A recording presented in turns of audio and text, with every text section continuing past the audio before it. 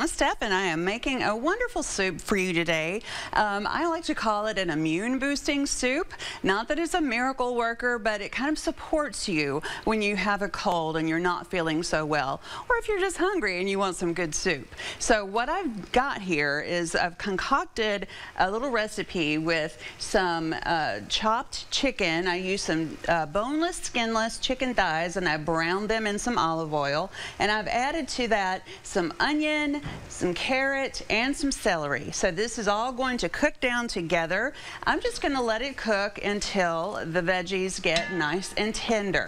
So that's where you will start to move on to the next part of this soup recipe, is when those onions become translucent and the carrots are nice and soft and the celery. And if you chop the celery quite small, it will cook faster than you expect it to. So that's a good tip.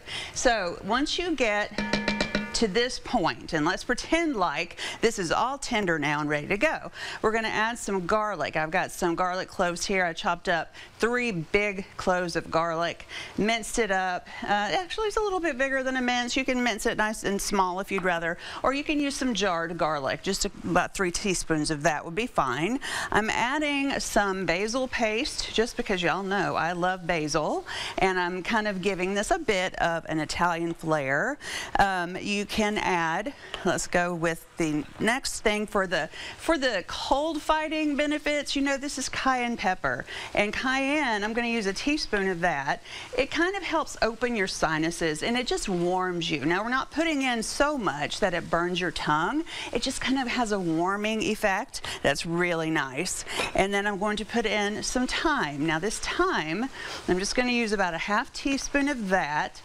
And they say that thyme helps with sore throats and that kind of thing. You know, people have made thyme tea for years, and that is something that's helpful to some people. And then I've got some red pepper flake. You don't have to add that if you don't want to go any hotter than we already are, but if you like it, add a nice ½ teaspoon or so. There we are. So we just stir that in, and then we're going to add in a little salt. You could salt the chicken before you start this, or you can salt it now, about a teaspoon, because you can always check it later to see if you want to add a little bit more salt. So that's not a problem at all either. So either place, you just don't want to over salt any broth. You can always add more, but you can't take it away once it's in. Then we're going to add in the broth. So here's chicken broth. You can use chicken stock, whatever you have. You can even just use some water if that's what you have in your house. No need to rush out and buy this if you don't feel well. Just use some water. And then the magic happens when this comes to a boil. You'll add some spinach, just a couple of handfuls, maybe 2 cups, and some tortellini. You have 10 ounces of cheese tortellini here like that. And it's found in the refrigerator section, frozen, and even on the pasta aisle. So you can see what it looks like right here in front of me. Isn't that a beautiful soup? It's just delicious, and I hope that it helps you